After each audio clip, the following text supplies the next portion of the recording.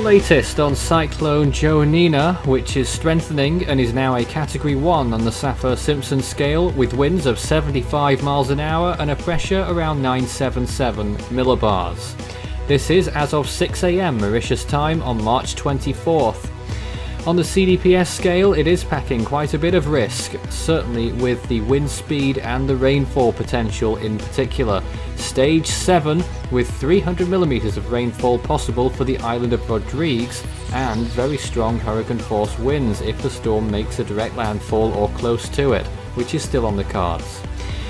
Here it is right now. As you can see, the southern side is much wider wind field than on the northern quadrants there. 17.1 south, 61.6 degrees east, 138 miles from St Brandon, 209 from Rodrigues, and 1724 from Isle Amsterdam, way down towards the south. Of course, it will be post-tropical by the time it gets there.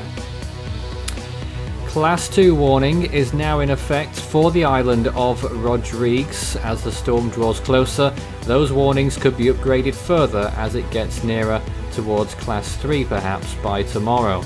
Well, let's take a look at the chronology of this with the GFS model. You can see the storm first moving a little bit towards the southwest and then assuredly towards the southeast there. Monday into Tuesday, the storm begins to affect Rodrigues, the storm proper. Tuesday night into Wednesday will be the closest pass to Rodrigues, and then it will continue off towards the southeast, accelerating as it moves out towards the subtropics and will eventually turn post-tropical. Probably not straight away actually, but by the end of the week, over the weekend to come, it will probably turn post-tropical. So you saw those rainfall amounts there. The sea surface temperatures will help those rainfall amounts rise. 28 degrees Celsius, which is certainly a lot of fuel for this storm to feed off for the next 2 or 3 days before its closest pass. The green areas here are tropical storm force winds, the yellow areas hurricane force winds, and this is the storm's expected track over the next few days. Hurricane force winds very close to the coastline there of the small island of Rodrigues. Hurricane conditions cannot be ruled out. This storm could peak as a Category 2 or 3. In fact, it's probably going to be towards the higher end of that, maybe Category 3 in the next few days as it moves towards the southeast in what has been quite a crazy season with all of those Category 3 and 4 storms that we've seen already.